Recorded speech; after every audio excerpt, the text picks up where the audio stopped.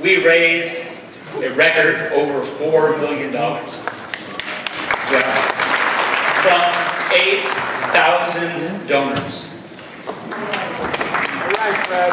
We walked, we called, we sweat, we worked, we fought, and we lost. So it is time for an honest conversation. As Felicia said, you should certainly rightfully be Attorney General and will certainly be serving in Arizona elected office someday, I'm sure of that.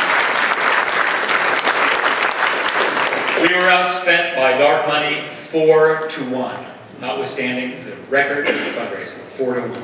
The $12 million spent by Doug Ducey and his allies is unprecedented in an Arizona campaign. It assured our loss. And Terry Goddard and others have it exactly right. Undisclosed dark money has contaminated our democracy, it has eroded confidence in our election, in our government, and it has turned our elections into auctions. Yeah. And nothing more than fundraising as a corporate purchase order. Right on, man. It is wrong and it must be stopped. Woo!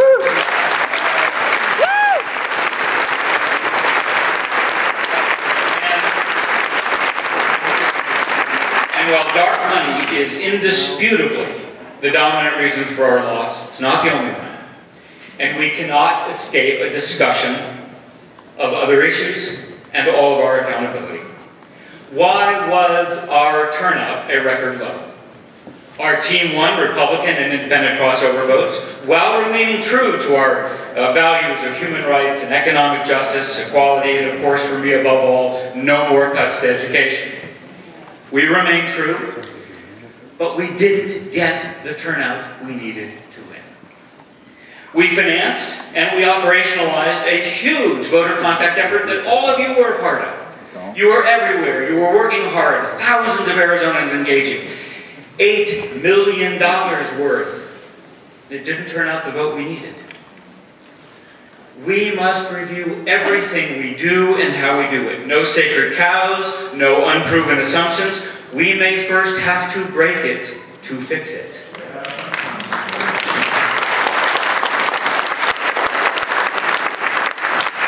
Let me be a bit painfully blunt. Too much of our donor base is fleeing, and too much of our base voters aren't voting. So the tired debate that many of us have had for decades, are we a party that caters to our donor base or to our grassroots, is irrelevant if we're doing neither well. Right? So be open to change. I'm asking, support leadership who will ask the hard questions and do the hard things. Because if not now, when? Now is the time for hard questions, a vigorous examination of what we do and how we do it. And the answer is not necessarily doing more of what didn't work. The answer is adapting to what will work. So, I would submit that we must be unsparing in our examination of our strategies, on our organization, and our techniques.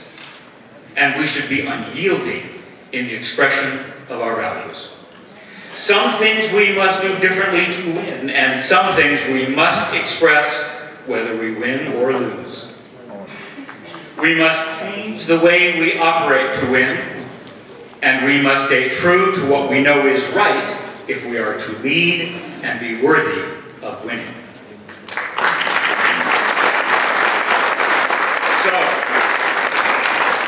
It is clear from the last 2 weeks, from the day of the inaugural, we have a fight on our hands. And the stakes are huge.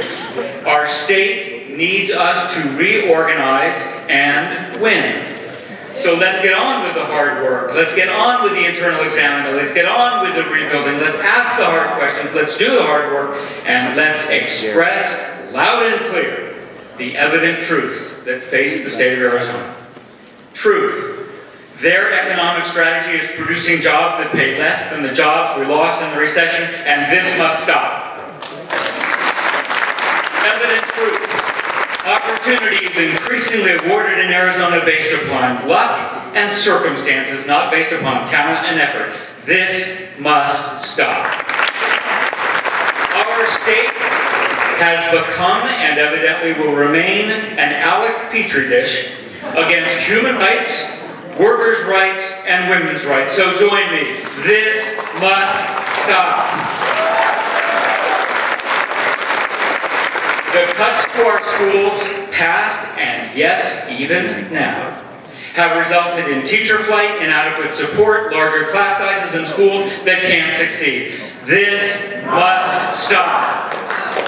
The potential appeal of the court decision just handed down that awards dreamers their driver's license, the appeal would be mean-spirited, it would be economically stupid, and it will lose. This must stop. Our private prisons are incented to profit on the exploitation of human misery. This must stop. In Arizona, we make it easier to get a gun and harder to get women's health care and to get a ballot. This must stop. Friends, our state's leaders think we need a new civics test for students. I think we need a sanity test for our legislators.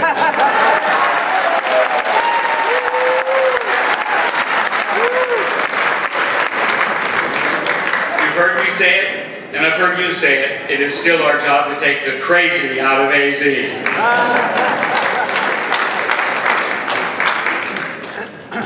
One Sunday, a man in church prayed to his God and said, God, there's just so much wrong in the world. There's poverty, there's homelessness, there's hate. Send us someone who can help us to mend the pain. And in the silence of the church, a voice spoke, and God answered. God said, I did. I sent you.